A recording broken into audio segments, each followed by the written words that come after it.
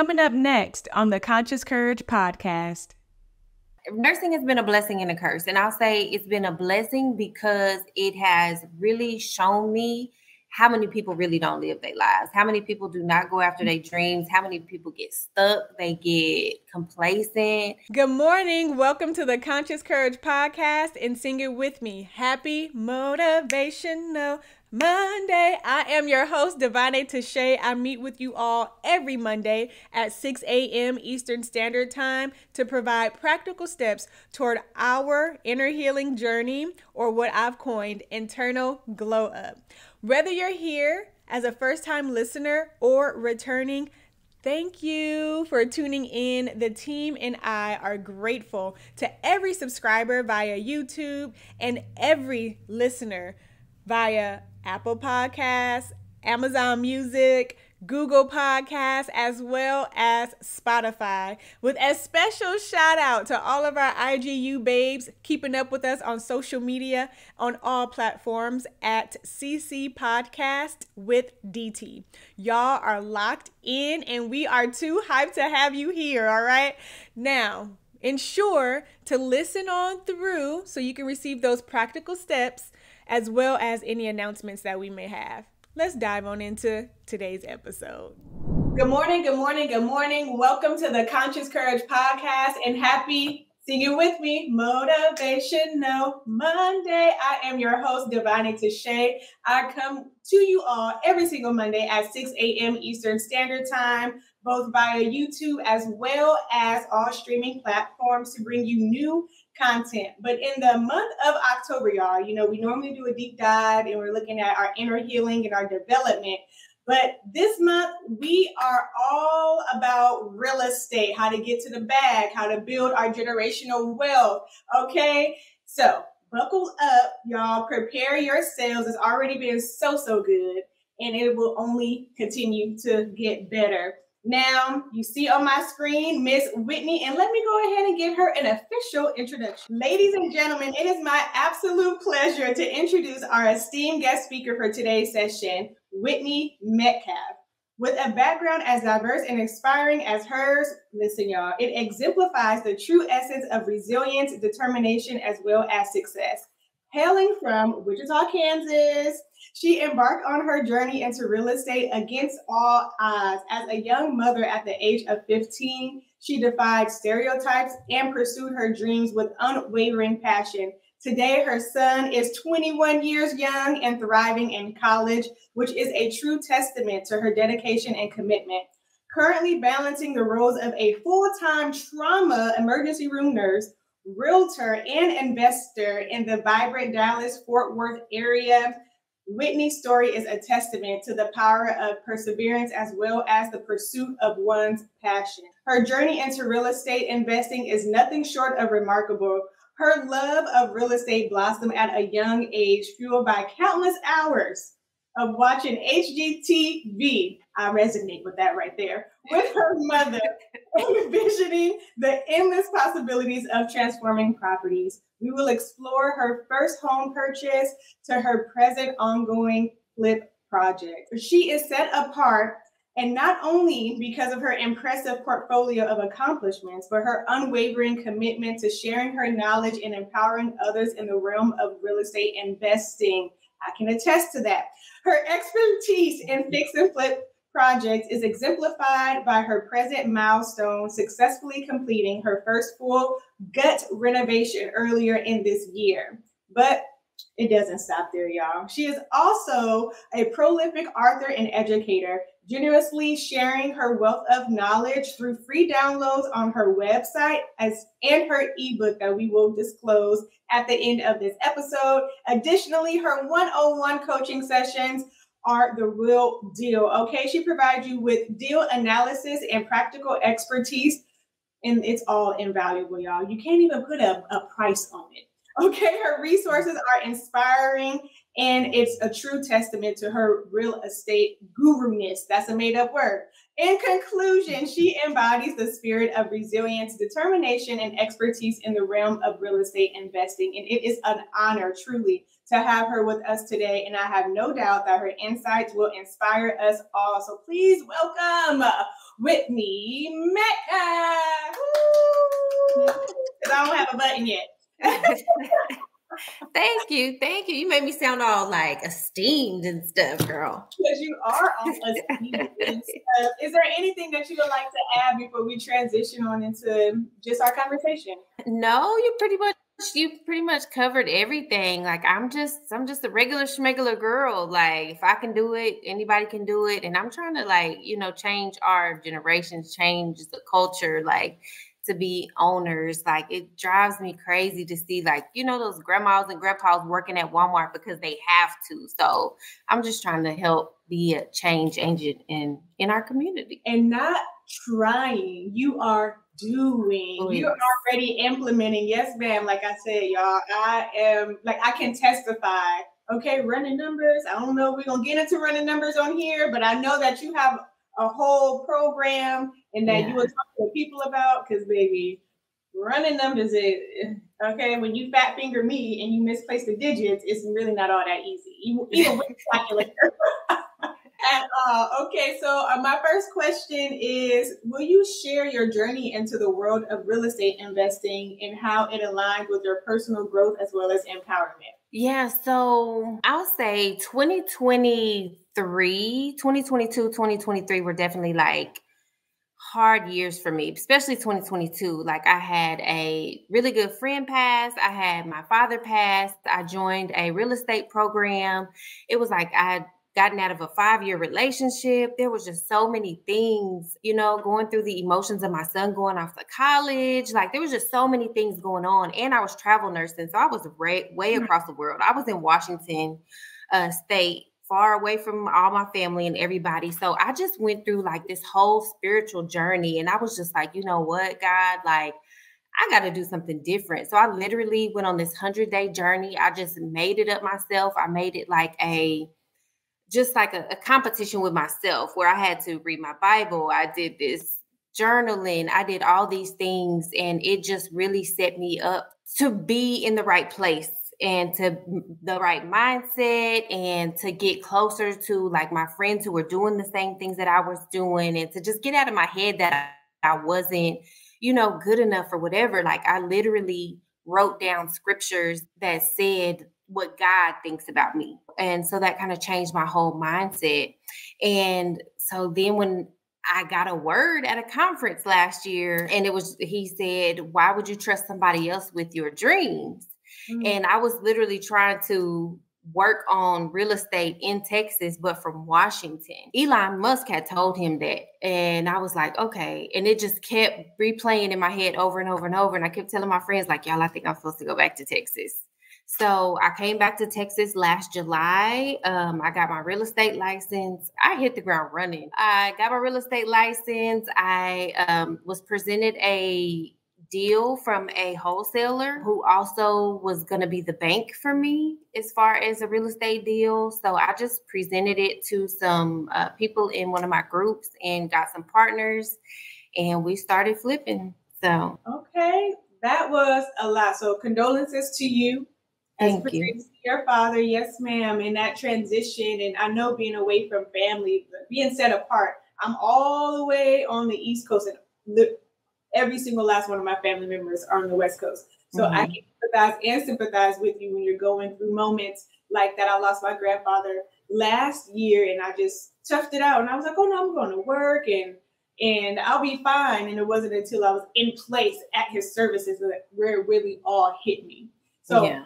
Yes, I understand what that feels like, not to lose a parent, but what it feels like to be somewhere else in your grieving loss in any capacity. So good on you. I heard resilience in that. And then that 100-day journey, like if we had all the time, like that could be a segment part 2. Yeah. About that. That's intense. I've done, and it was still a blessing. Yeah. That's a true transformation. Yeah, it was hard, but nothing good ever comes easy. So I was like, I have to do this. I got a journal, and it was a 100-day journal. Her name is Marshawn. I have to give you the name. I can't remember her full name. Daniels, I think. But she has a 100-day journal of like believing bigger is what it's called. And so I got that and I started that, but I added on to not just doing the journal. Like I changed the way I ate. I changed the people I talked to, the things I did. I was going to the gym consistently. Like I was writing out scriptures and watching sermons, and I made it like where these were things that I had to do during these 100 days. And it really changed everything for me. That's a blessing. Now, toward the end of that, you mentioned you did get into wholesaling a bit and then you started flipping.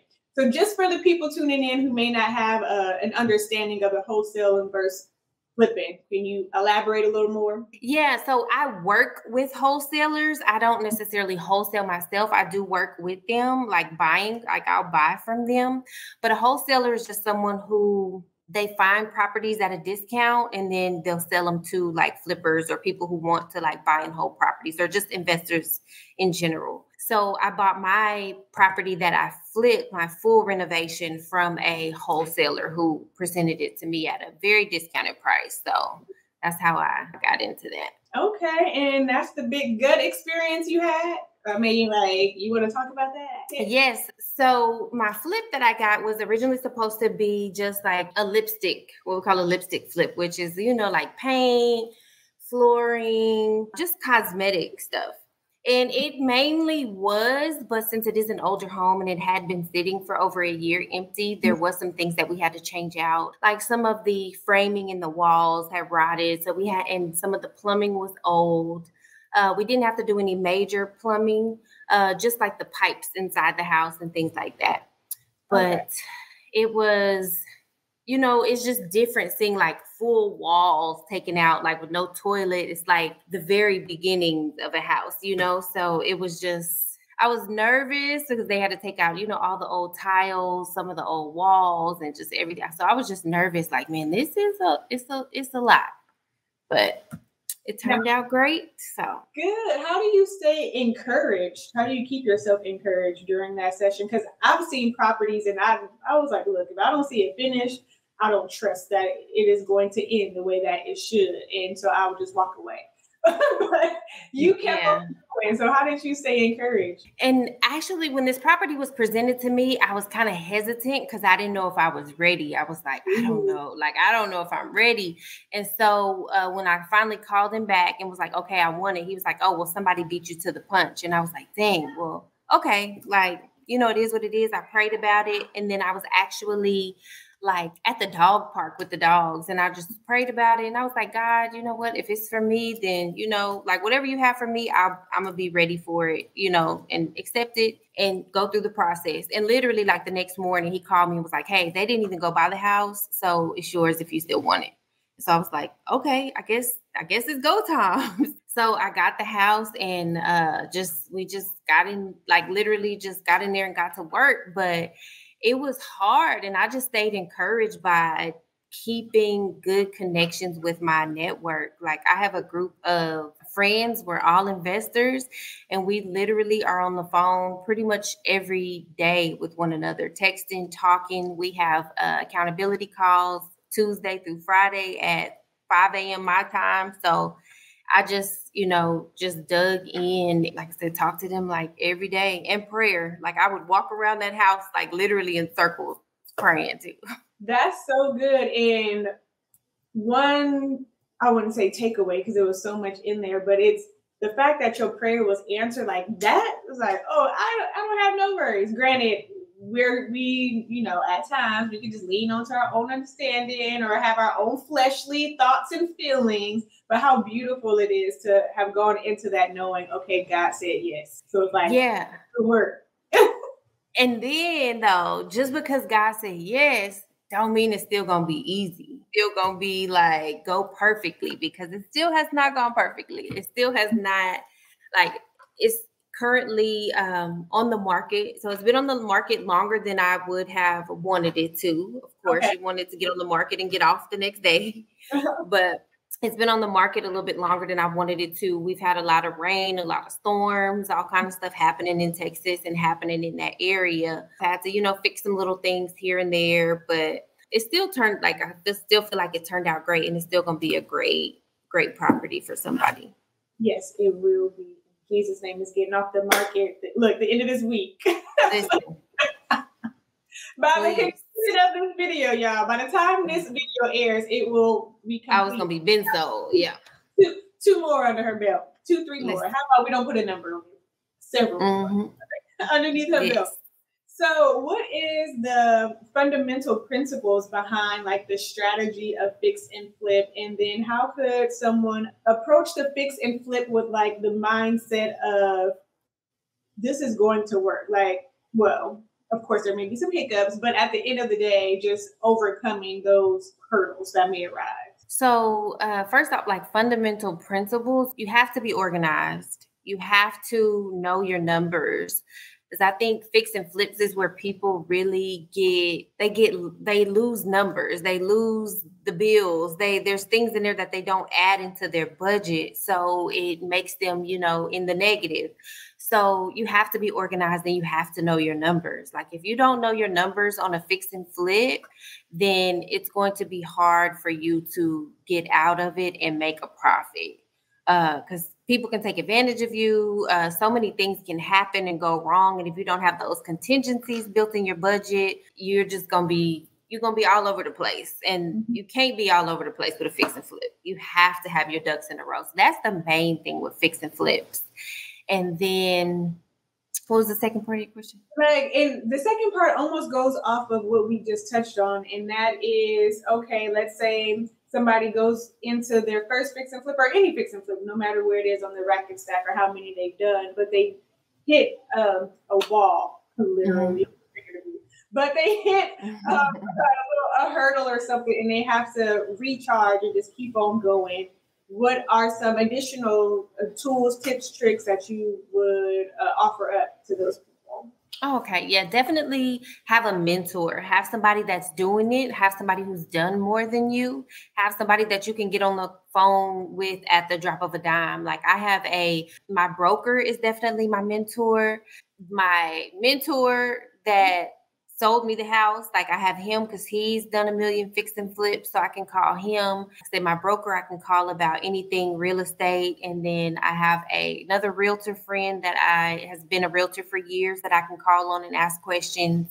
My friends that are investors, so definitely have mentors and people like you can get on the phone with and ask questions to, because stuff is going to come up that you like, okay, what do I do in this situation? Okay, this subcontractor didn't show up, so I need somebody to come fix this before I can do this. So you need to just have those good relationships and contacts. And then just be present. If you're going to be a flipper, you have to be present, or you have to have a project manager present. Because if you're not present, it's just like when you had a substitute teacher. Like when you had a substitute teacher, everybody was acting up with the substitute teacher. Listen, the mother kids was acting up. Not us, the mother kids. So it's just like that. Like you need to be present. So just pop up. Like I would just pop up like, hey, what y'all doing? I'm just walking through, make sure people are working when they're supposed to be working, make sure your supplies are where they're supposed to be, how much you got delivered they're supposed to be there. So you have to be present in all aspects of it, not just the finances, not just the construction, everything. You need to be present. Now, is zoning a thing? And I haven't delved in fix and flips, wholesaling, or any form of renovating of property. And I'm thinking about zoning because of my time of watching HGTV. They talk about having your permits and zoning and checking with the city first and things being held up because no one did X, Y, and Z. So can you share some of that? You got the insight. Yeah. So I didn't have to do any zoning or anything because I wasn't doing anything major. Like if you're doing, like the electrical was already done on my house. But if you have to do any major electrical, any major plumbing where you have to, pull out floors and relay pipes and stuff like that, you have to get that first approved. And then they have to see the work before you close up the walls or close up the floors or whatever. I didn't have to do any of that, but it's definitely a real thing that you have to take into consideration if you need to with the city or parish or wherever you live, whoever's in charge of that. As far as zoning, you really only have to get zoning involved if you're changing your zoning. So if I am a single family home, but I want to make this now a multifamily home, then I have to get that approved by zoning, and usually have to have like an architect's like drawings and how you're going to do this or whatever, because they have to make sure it's going to be structurally sound for people to be living on multiple levels or sharing walls or whatever. But I didn't have to do any of that, because yes, that can take a long time to get the city out there, because you on their time when you have to do that, but I was good. Oh, good. Oh, well, so thank you for dropping those nuggets, because I always wonder, like, is this just a part of the show, or I know it's a thing, but I haven't met anyone who's like had to oblige by it, I guess. Now, you mentioned numbers, knowing your numbers. I was like, you have to be organized, you have to know your numbers. Are you okay with like giving us an example of what running those numbers look like? Because you can run the numbers quick. Okay. Yeah, and what's so crazy is that math is not even my strongest subject. Like, I literally got good at numbers because I made myself get good at numbers. Like, just I made myself practice every day. I have notebooks and notebooks and notebooks of just numbers. And now, like, I help other people with their numbers. So some of the more simpler numbers, there's a lot of different numbers, but some of the more simpler numbers, if you're looking at like a fix and flip, you need to know what the after repair value is in your area. So you need to know, like, after I fix this up, how much is this house going to be worth? That's your after repair value. You need to know like what your renovation costs are going to be, what your holding costs are going to be. And your holding costs are like if you're going to have a mortgage, if your bills, because you do need to have on the electricity and the water and the gas and all that stuff. So you need to know all those costs. So with the fix and flip, you use what's called the 70% rule. So with the 70% rule, you take 70% of your after repair value minus your renovation and your holding cost, and that gives you the maximum price you should pay for a property. So that's like the main one you use for fix and flips.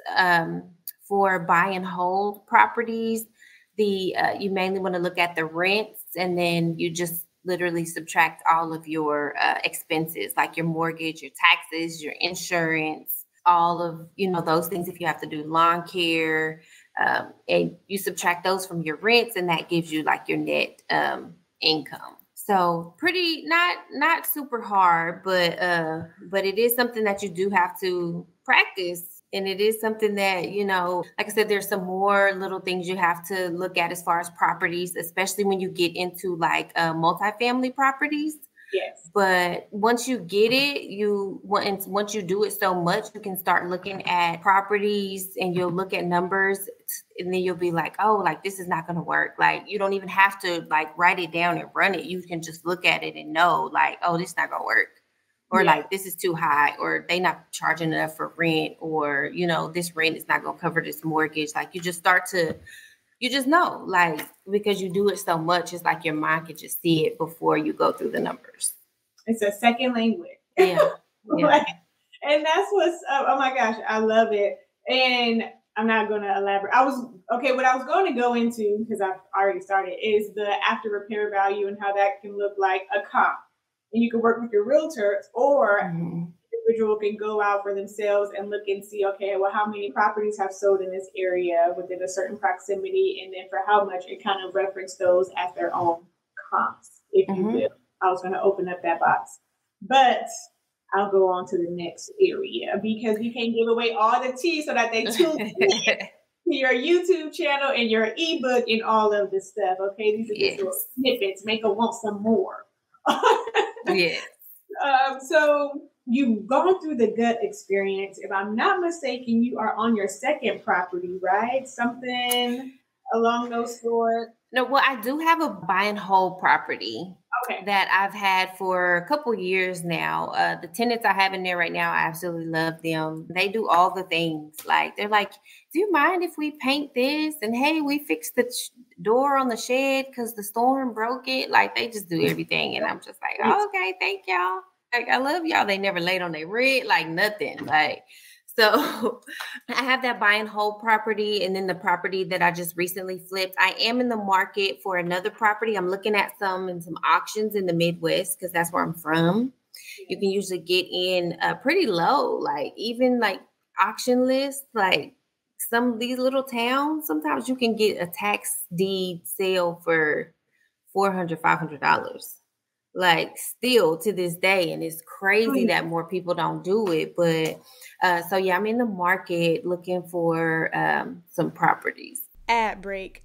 Are you seeking an electrifying speaker to ignite transformation in your audience? Well, look no further.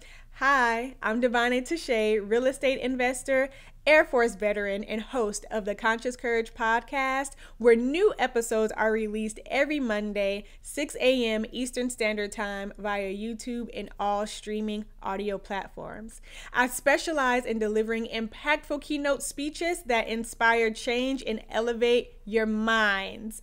Whether it's a virtual gathering or an in-person event, I bring passion, expertise, and a unique delivery to every arena or every environment that I'm in. Let's captivate your audience together and create an unforgettable experience. Contact me today to book your next event, and let's embark on this journey of transformation, or let's get all of your attendees on this journey toward internal glow up. You can book me via my website by going to www.davoneatashae.com. I'll spell that for you. It is www.DAV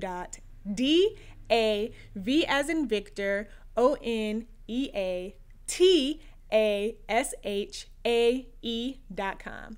I look forward to connecting with you. Take care. Okay. And when you say tax lien, tax deed, I'm tracking the deed as you have full ownership. The lien is there something leaning on against that property, okay? Because somebody wasn't paying their property taxes. But is there anything that you would want to elaborate on for those who may not have an understanding? Well, I personally like tax deeds because I want the property. But you have to know what the laws and rules and regulations are in your area, because they are different from state to state. So like in Texas, if you buy a tax deed, it's like 2 years that the people can come back and get that property. Like it's so crazy. But whereas like in Kansas, like where I'm looking to purchase property, these people are already behind on their taxes like 2 or 3 years. So it's immediately yours. They have until the day before the sale. So if they don't redeem up until the day before the sale, if it goes to the sale, it's yours, unless there's some type of legal something, in the background, like a family member that didn't know about it or something like that. But then in those cases, you would get your money back. But yeah, so it's tax. Like I have a friend in Mississippi. She bought like 17 tax deeds last year before for like under $20,000.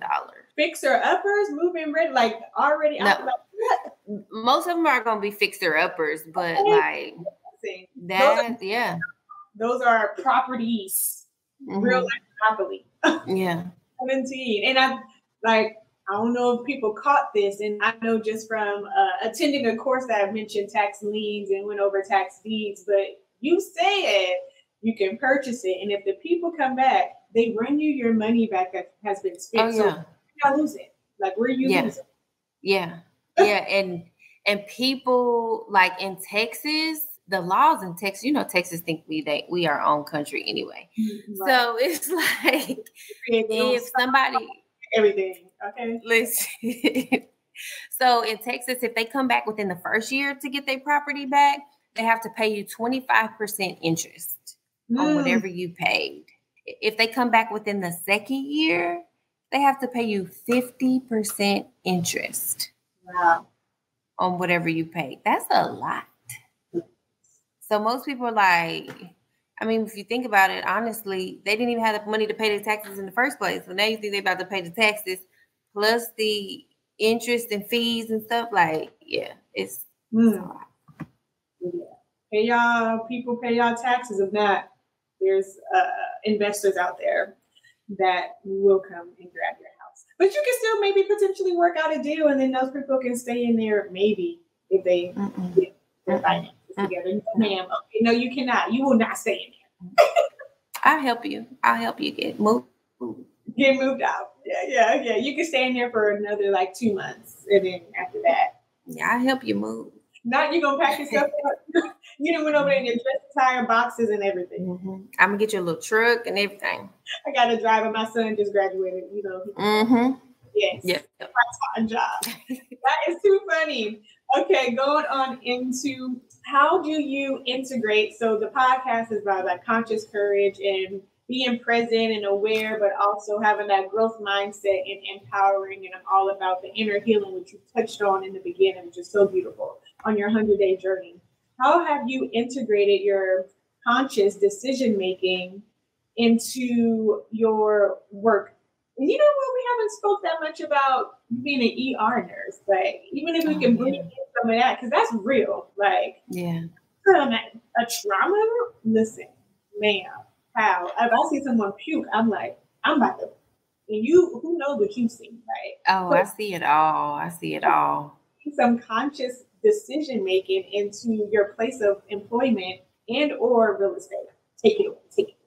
So I really think that nursing has helped me. I don't know. Nursing has been a blessing and a curse. And I'll say it's been a blessing because it has really shown me how many people really don't live their lives. How many people do not go after their dreams. How many people get stuck. They get complacent.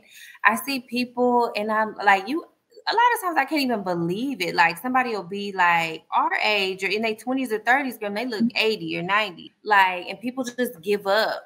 And so in that way, it has helped me to really like go after what I want. Because I know tomorrow's not promised. Because I work in the ER. Like I see death almost every day. So it's helped me to get rid of some fear though. Because when you see the stuff that I've seen, it's like, I can't be scared. Like, and when you see some of the miracles that I've seen, you like, I know God got me. Like, this is crazy that I'm like, literally helping bring somebody back to life. Wow. So it's been a blessing in that way, but I say it's been a curse because it's kind of been my crutch for so long because it's constant, like I know I can count on nursing. I know I can pick up some extra shifts, whereas real estate isn't as predictable. Okay. So, or things can, happen in real estate. The market can shift. My house cannot sell. It's just all these things that could happen. But I know that that's what I'm supposed to be doing. Like, I feel like I'm a good nurse, but I feel like I'm good in real estate too. So it's just like I said, it's just been my crutch. So I need to just I'll be glad when I can fully step away from it and step into real estate full time. Now, when do you think you'll know, right, that there's that consciousness or that awareness of, okay, it's time to step away, part ways with nursing and jump into real estate full time? I think I'll just feel it. I feel like God speaks to me through different things. Like it's so crazy, but a lot of people are like, what side of social media are you on? Because I feel like God really talked to me through my social media. Like my social media is not regular social media. Like literally it's like all the pastors, all the prophets, all the things on my social media. So I feel like God speaks to me. And then of course, like there are prophetess and, people at my church as well who have told me several things. So I feel like when it's time, I'll get a word and I'll know. Good. And that goes all the way back to when you prayed, like, okay, Lord, if this is the house, if this is the way I'm supposed to go, and he answered your prayer. So you already know how to talk to you. And that in itself is a word, y'all. Yeah. So good knowing how God communicates, because he communicates with everybody differently. Yes, he does. And girl, I used to be so mad, like, God, why you just don't talk to me? Like, people be like, God told me, like, I mean, I wish you talk to me like that. Right. And now he talks to you. Yeah. In his own light and own way. So Is there anything that you would want to add that I didn't ask, or that you just would like to share before we transition into your YouTube and the ebook and where people can follow you and all that stuff? So I would just add, like, you mentioned before, I was, or I don't know, I don't know. I was a teenage mom. Like, I had my son at 15 years old, like, but I put him through college. I put myself through college.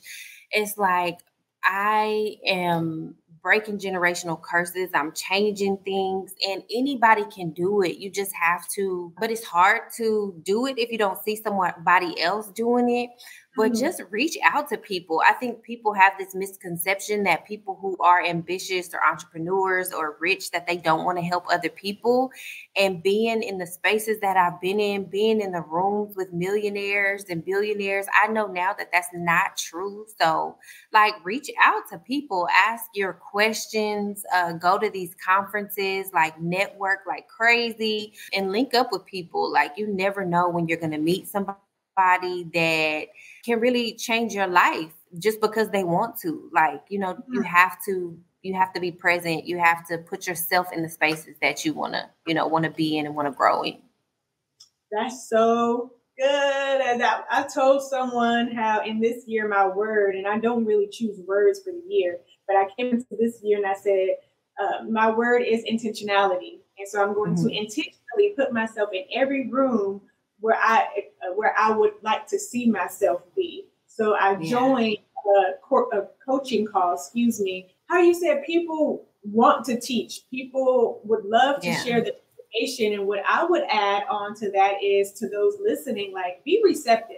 As I've been learning, especially in the coaching course where I met Whitney, I'm learning, like, I'm so excited and eager to share, primarily with my family members, because that's really the only team that I have.